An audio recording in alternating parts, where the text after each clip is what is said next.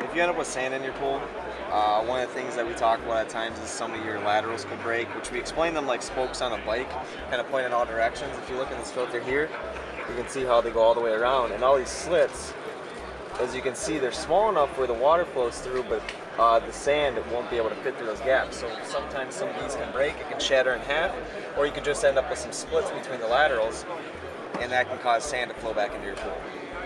And how do you get to them?